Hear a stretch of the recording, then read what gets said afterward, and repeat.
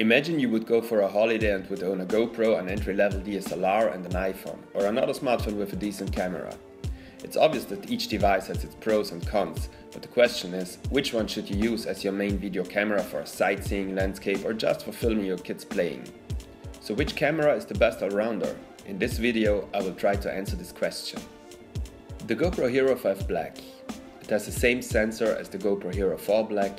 One of the biggest differences is that GoPro added image stabilization on the Hero 5 Black.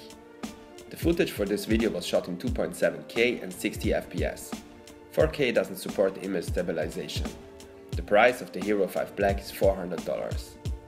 The iPhone 6. The second competitor is the now 2-year-old iPhone 6.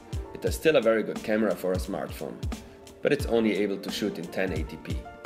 You can get the certified refurbished version for about $300 now.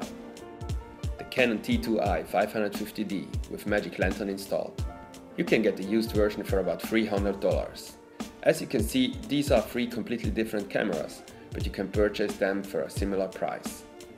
I will compare the 3 cameras in 4 different disciplines: landscape, typical sightseeing situations, people, action, animals, and low light.